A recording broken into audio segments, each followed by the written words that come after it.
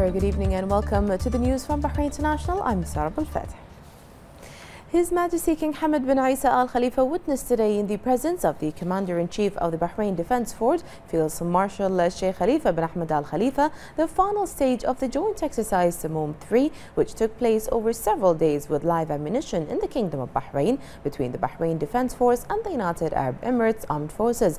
Upon arrival, His Majesty the King was received by the exercise instructor, Commander of the Royal Guard, Brigadier General His Highness Sheikh Nasser bin Hamad Al Khalifa, and a number of senior officers. His Majesty toured the exercise operation area and His Highness Sheikh Nasser briefed His Majesty on the course of the exercise and the stages of implementation as well as the success achieved to reach the desired goals. A number of Bahraini and Emirate officers participating in the exercise greeted His Majesty the King, where he congratulated them on the success they achieved in executing the joint operations. His Majesty the King welcomed the UAE Armed Forces in Bahrain, affirming that the exercise stems from the deep historic and strategic relations between the two countries in military and defense fields and contributes to increasing combat readiness and exchanging expertise to face various challenges that threaten the region's security. His Majesty commended the unity of the two countries' armed forces in the Restoring Hope operation led by the Kingdom of Saudi Arabia, which represents a model of historic and brotherly unity between the two countries and their strong positions against all forms of terrorism. His Majesty the King expressed thanks and appreciation to His Highness Sheikh Nasser for directing the exercise and for his efforts to develop the Royal Guard's combat competencies. His Majesty expressed pride in the Royal Guard and the Bahrain Defence Force for their great efforts in performing their noble duties inside and outside the country, wishing them success. The visit was attended by the Chief of Staff.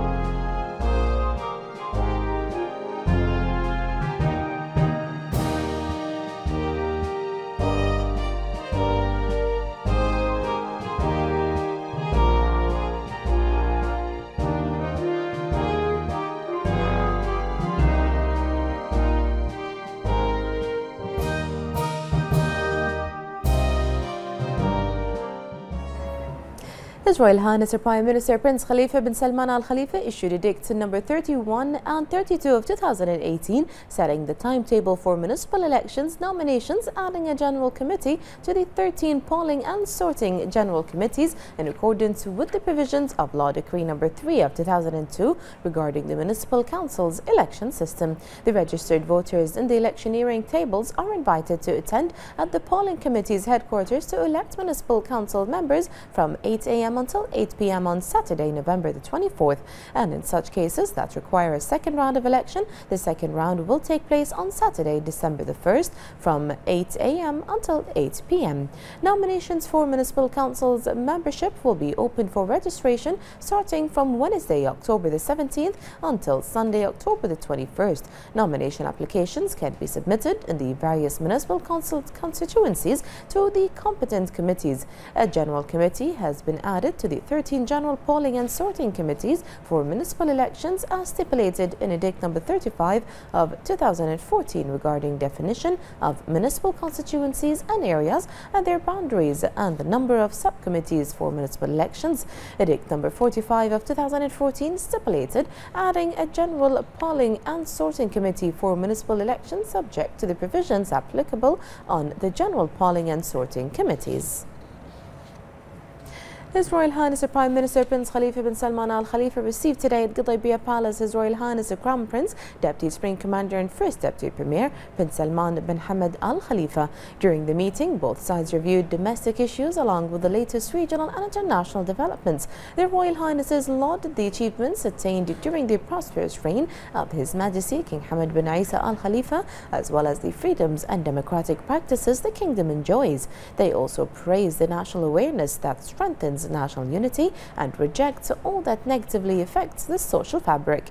His Royal Highness the Prime Minister and His Royal Highness the Crown Prince discussed the government's exerted efforts to sustain the economic development march and realize its goals.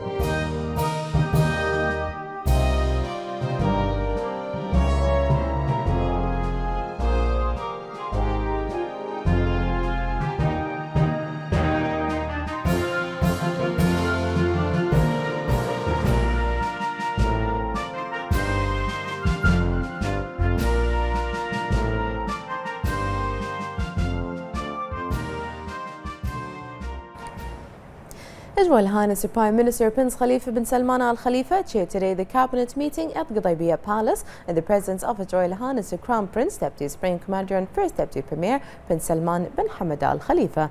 The cabinet strongly denounced the illegal and irresponsible behavior committed in a number of areas during Ashura season, despite the freedom of religious practices granted by His Majesty King Hamad bin Isa Al Khalifa. The cabinet urged the concerned authorities to impose maximum legal and regulatory sanctions against anyone found to be involved in these disgraceful acts, whether directly or indirectly, and to penalize all who undermine the country's gains. His Royal Highness directed the Ministry of Interior to cooperate with the Ministry of Justice, Islamic Affairs and Endowments to take strict measures against the perpetrators.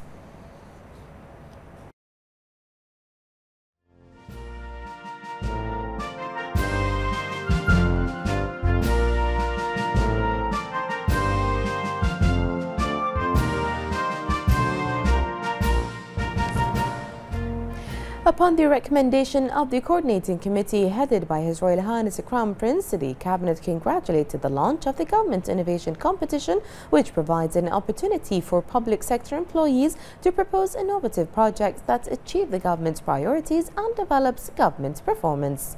The Cabinet approved launching a national plan to promote patriotism, which derives its principles from the royal vision that aims to continue building on what has been accomplished to strengthen the internal front, preserve national security and social stability, promote loyalty and patriotism, consolidate the values of citizenship, maintain moderation of religious discourse, spread coexistence and commitment to national unity.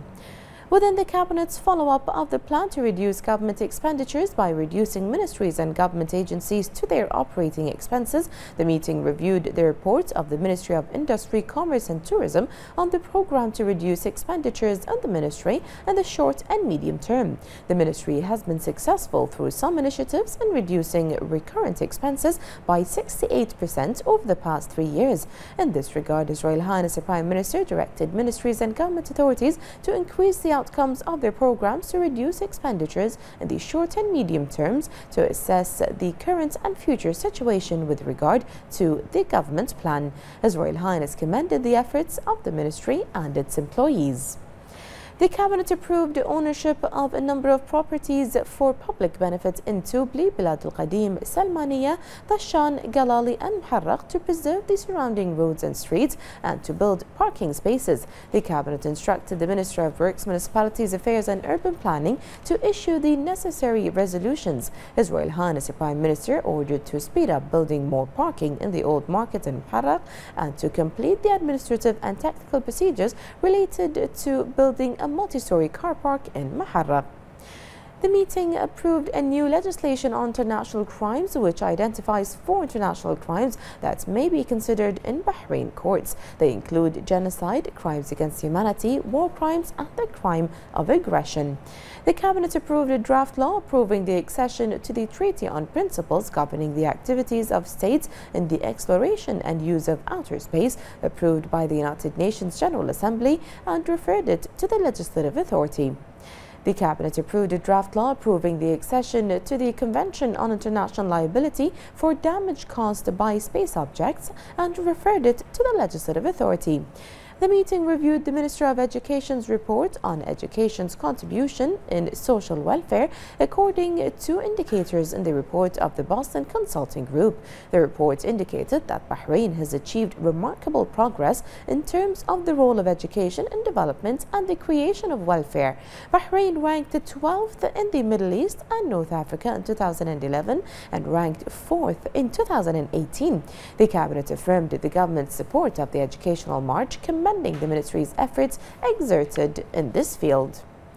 The Health Minister informed the Cabinet of the selection of the Ministry of Health in Bahrain for the United Nations Interagency Task Force Award for its outstanding contribution to the achievement of Sustainable Development Goals related to the control of non-transmissible diseases due to the support of His Royal Highness the Prime Minister.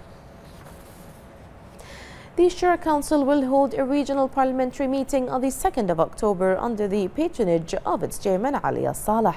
As-Saleh said that the meeting will discuss Arab youth empowerment. He added that the council is keen on holding the meeting that will be attended by representatives of about 18 national councils. The meeting will launch mechanisms and means to empower Arab youth. As-Saleh also asserted that the Kingdom of Bahrain has a distinguished record of youth achievements in various fields thanks to the patronage of His Majesty the King and the strategies and plans of the government chaired by His Royal Highness the Prime Minister with the support of His Royal Highness the Crown Prince. He highlighted the role of His Majesty the King's representative for charity work and youth affairs, His Highness Sheikh Nasser bin Hamad Al Khalifa, in supporting youth participation in a number of programs and forms that boost achievements and creativity. The Minister of Foreign Affairs Sheikh Khalid bin Ahmed bin Mohammed Al Khalifa attended the high-level plenary meeting entitled Nelson Mandela Peace Summit. The minister was appointed to attend this meeting by His Majesty King Hamad bin Isa Al Khalifa and His Royal Highness Crown Prince Khalifa bin Salman Al Khalifa. The meeting was held on the sidelines of the 73rd session of the UN General Assembly held in New York, which focuses on world peace and coincides with the 100th anniversary of Nelson Mandela's birthday. The event will witness the participation of many leaders, heads of government and ministers from around the world. Sheikh Khalid underscored the legacy of Mandela in facing the challenges that threat future generations in light of world determination to address these challenges and counter them. Hailing the values of tolerance and persistence Mandela possessed that ultimately made him a humanitarian immortal symbol. The minister added that a clear vision and tangible actions are prerequisites for the spread of tolerance in the effort of building peaceful and stable societies that are characterized by mutual understanding and respect. The Minister of Foreign Affairs also attended the unveiling ceremony of the status in honor of the late president. The Minister of Foreign Affairs Sheikh Khalid bin Ahmed bin Mohammed Al Khalifa participated yesterday in a meeting of the Minister of Foreign Affairs of the Kingdom of Bahrain, the Kingdom of Saudi Arabia, the United Arab Emirates, the Arab Republic of Egypt and the Hashemite Kingdom of Jordan. The meeting was held on the sidelines of the 73rd session of the United Nations General Assembly held in New York. A statement following the meeting was issued which says that on Sunday, September the 23rd, 2018, the Ministers of Foreign Affairs of Saudi Arabia, Jordan, Bahrain, Egypt and the UAE held a consultative meeting in New York prior to the 73rd session of the General Assembly. The meeting aimed at activating the joint Arab role in dealing with various crises in the region. During the meeting, the Minister of Foreign Affairs were briefed by the Secretary General's Special Envoy for Syria, Staffan de Mistura, regarding the situation in Syria. The minister decided to continue consultations as needed.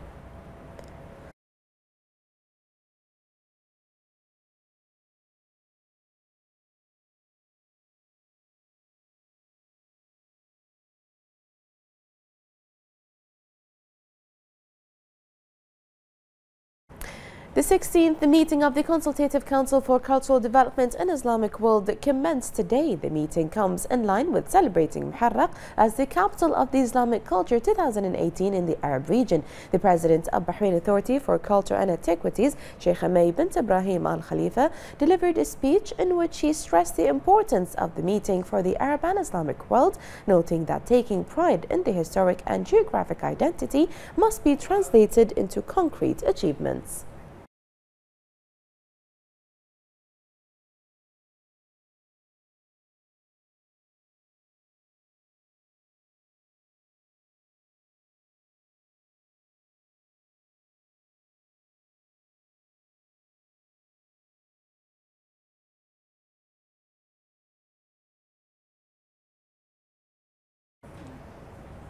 Chairman of the Legislative and Legal Opinion Commission and the Executive Director of the 2018 elections, Councillor Nawaf Abdullah Hamza, announced that the voter lists in the 4 supervisory committees will be available during the period from Thursday the 27th of September to Wednesday the 3rd of October. Councillor Hamza noted that the display of the voter lists will be electronic for the first time rather than having them in paper form. He also underscored the development of electronic services that allow citizens to apply for correction on the voter list through the election website vote.bh. The Executive Director called on citizens to ensure that their names are on the voter list and to review their statements within the 7-day period. He also called on voters to make sure their data on the smart CPR card is updated.